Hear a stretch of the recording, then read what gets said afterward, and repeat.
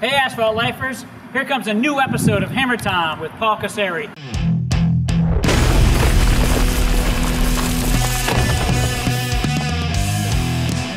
Today we are in beautiful Hampton, Georgia, one of our manufacturing facilities. I'm excited to talk about our new TruRidge ventilation product. I'm going to show you some tips and tricks to make sure that you install this new ventilation product properly so you get the proper use in your ventilation system. Let me just tell you about a few of the features of this product. TruRidge comes in 3 different variations. It comes with part only, it comes with part with nails, that's the second one, and the third one is part with nails and filter. We call that TruRidge All-Weather.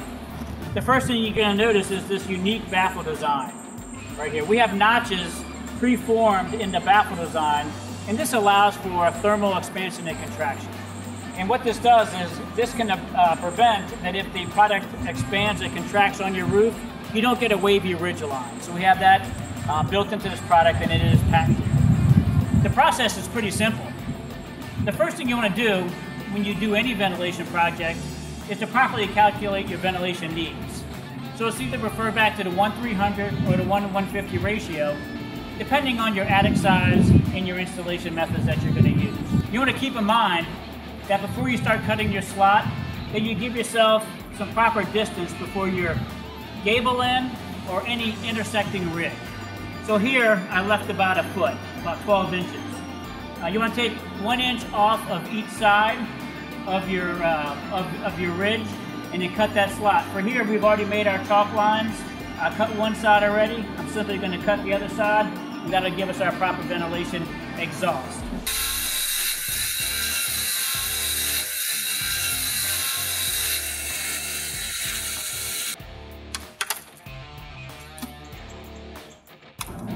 Once you cut the slot into sheathing and you remove the wood, you're ready to install your ridge vent.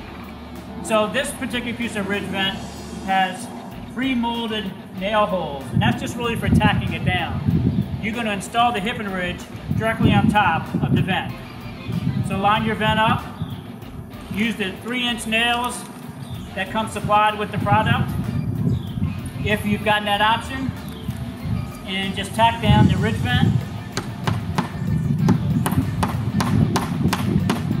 making sure that you're consistent and straight across the ridge.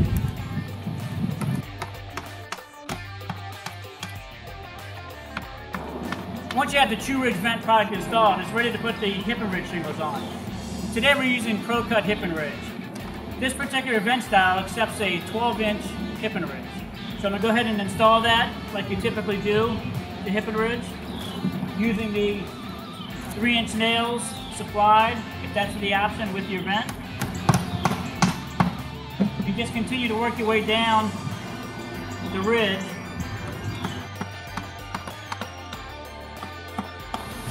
It's just that easy. But remember the critical steps for proper ventilation. Always make sure you calculate your proper ventilation needs, either with the 1:150 or the 1:300 ventilation requirements. You can always look back at building code as well. For additional ventilation installation videos, visit atlasroofing.com/ventilation. For more Hammer Time videos, visit our YouTube channel at youtube.com/atlasroofingcorp. And always remember, live, roof, play, the asphalt life.